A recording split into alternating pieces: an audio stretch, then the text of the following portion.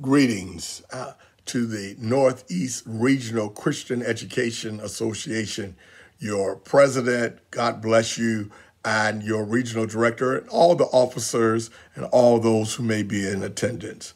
I wanted to just greet you for a couple minutes to let you know the importance of Christian education. I'm so glad that you're part of this program. You see, Christian education takes us from faith to faith.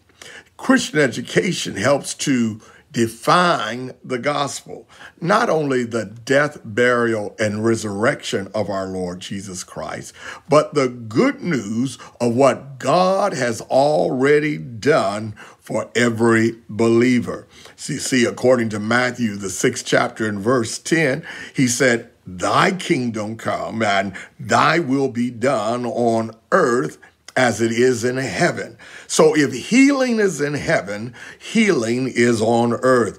Deliverance and breakthrough and salvation, it's already in heaven.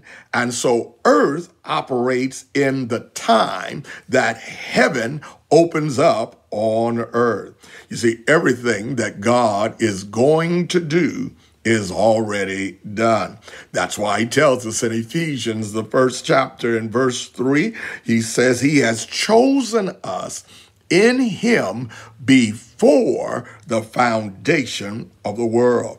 When he chose you, he had provided for everything that you need. Just take a look at Adam. He was created on the 6th day, but he did not create Adam until he had created everything that Adam would need. You say, well, what about Eve? She did not come until later.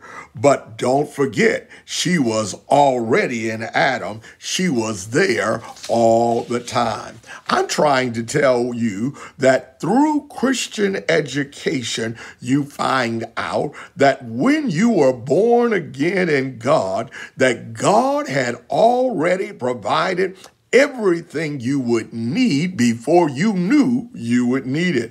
But you need faith in God and Christian education. Study to show thyself approved unto God, a workman that needeth not be ashamed. Here's the key: rightly dividing the word of truth. I congratulate you that you are on that journey where you're rightly dividing the truth. Expect your needs to be met and expect God to come through. God bless you, and thank you for listening.